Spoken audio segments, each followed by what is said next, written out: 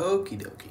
In this problem, they give us a couple statements, and the goal is to identify what the equation for m should be. So let's go over a couple things first. Whenever you see the word proportional, say for example, if y is proportional to x, that means we can represent y as the product of some constant k and x. So y is equal to k times x if y is proportional to x. If y is inversely proportional to x, that means that we can represent y as the quotient of some constant k over x. So inversely means you're throwing x on the bottom. Proportional means you're multiplying by x out in front.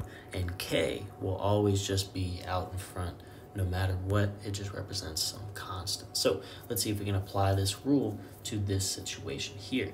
So they start by saying m is proportional to the square root of z, which means we can follow this format and say that m is equal to k. K is always in place. M is equal to k times the square root of z.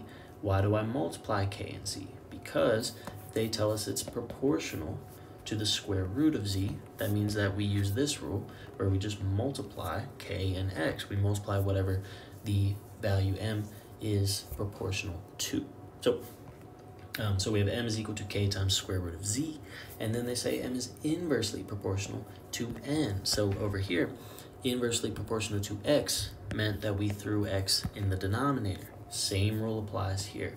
We will use what we've already constructed and just throw n in the denominator. So we have m is equal to k times square root of z over n, and it looks like our best choice is option C. So we break out the eraser. We see that C is our answer. Feel free to check out the second example I will work out for this one.